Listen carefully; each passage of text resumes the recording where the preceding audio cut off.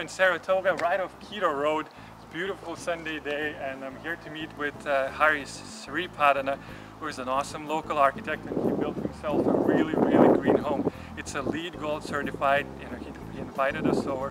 Very excited to be here. Let's go and check it out. Let's go meet Harry.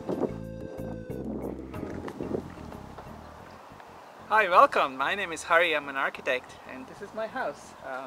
This is Bay Area's one of the first LEED certified homes that have achieved a gold level award. And I'm here to explain all the features about my house, and I hope you enjoy. The sustainable design, green design, focuses on 5 different aspects of the design, which is site planning, water efficiency, being indoor or exterior use water efficiency, energy use, indoor air quality, and then lastly material efficiency, whether it's less use of materials, renewable materials, recyclable materials. All of those fall into that category. Let's talk about the site design aspects of the building, which is the first aspect that I was talking about earlier on. If you look at my house, it's very linear, and it's facing only in the east-west direction. So it takes advantage of the solar path. The winter sun can come in the winter because of the exposure to the south side, and with the shades and awnings, you could prevent the summer sun to come in. Yes. If you see, we are standing on the south side of the house, and the house is oriented in the east-west direction in a linear fashion. And all the windows back here that you see, they're all capturing the sun's light when the sun is in the low angle sun coming in the winter. And the shades that are all around these windows, they protect the sun. When the sun is high in the summer, they protect the sun from not entering the house. So now my house is naturally warmed by the solar sun. There's no heating inside, and it's without any heating, without any additional cost. Here's how you can heat a house with the sun's natural power. You see these little pebbles here that have formed the perimeter of the house. What these are doing is they're working as a natural filtration system of collecting all the rainwater and not let it escape onto the stormwater system, which eventually goes to the sea, but retain it and recharge the groundwater system that we have under the So where does it all go once it goes under the gravel? It basically goes back to the aqua storage systems. Oh, it does? It's just, oh, it's absorbed back by the ground. Absorbed back into the ground.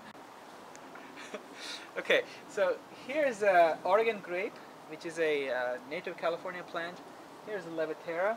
These use very little water. There is thyme, there is sage. All of these plants are native to California, and they require very little maintenance and very little water.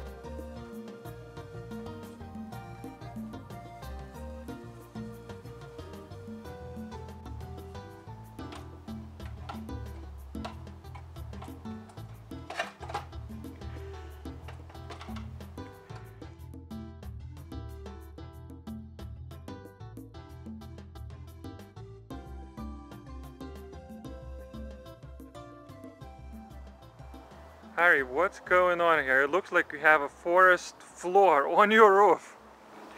This is called a green roof, where you grow succulents on top of your roof. They keep your house cooler in the summer, they keep your house warmer in the winter, and they also filter the rainwater and recharge the aquifers in the groundwater system. Harry, I'm looking at all these windows here on your roof, and I'm imagining this is where all of your natural heat comes in, from what you were telling me before. Is that true? What's going on here? That's right. We intentionally made the roofs on the south side low and flat to allow for the windows to happen here, high up, close to the roof, to allow for the winter sun to come into the house, and daylighting and ventilation, but not the summer sun because of the overhangs. Harry, what's going on here? I see redwood all over the place. I'm about to call environmental police on your greenhouse. What's your excuse for this? Relax, Taras. This is a redwood we bought on Craigslist from a house that was 100 years old. The person milled it for us, and this is old growth redwood. You can't find this kind of redwood anymore, but it's all reclaimed. So you bought part of your house on Craigslist? That's right.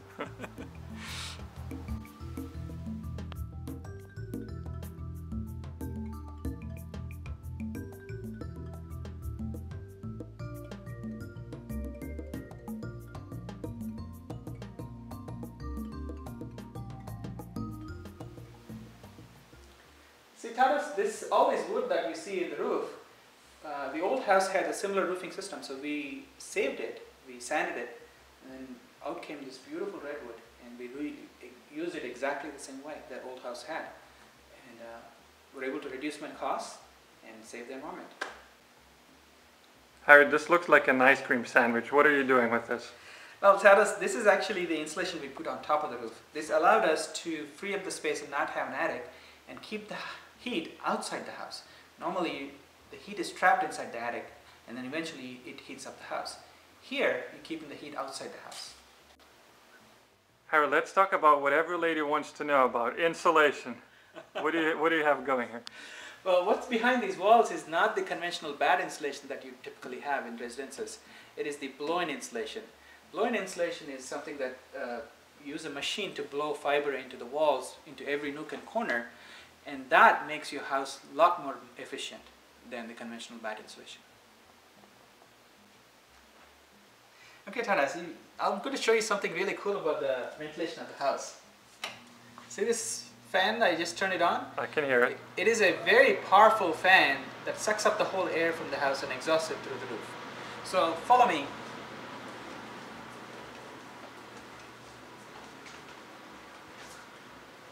Can you feel the air coming through the window here? Absolutely.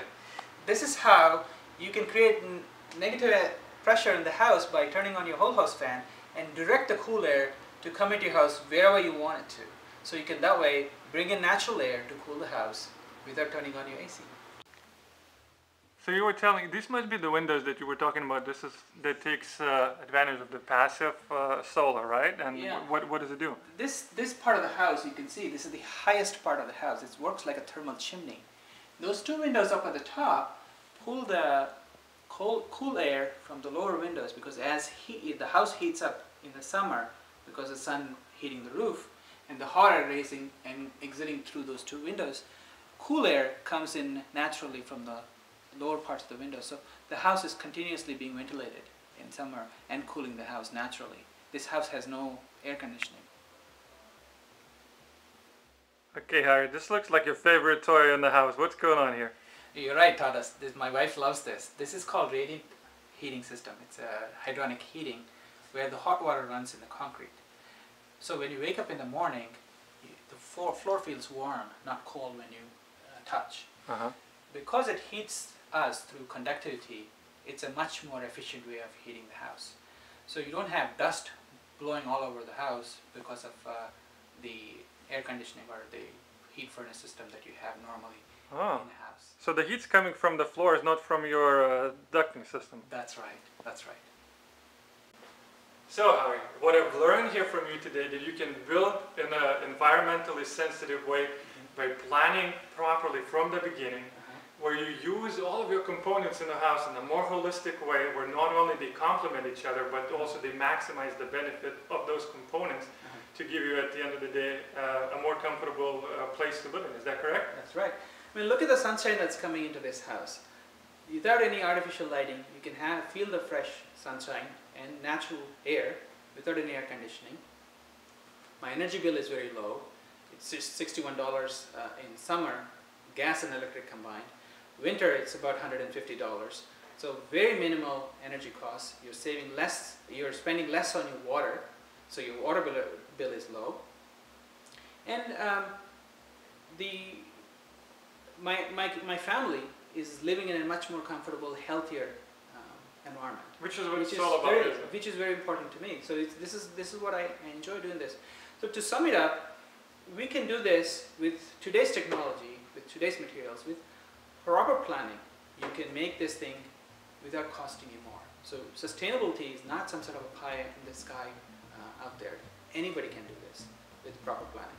That's the message I wanted to give to you. Anybody can do it with proper planning. That's right. Thank you, Mr. Architect. Thank you. I'll see you around. Thanks so much. All right.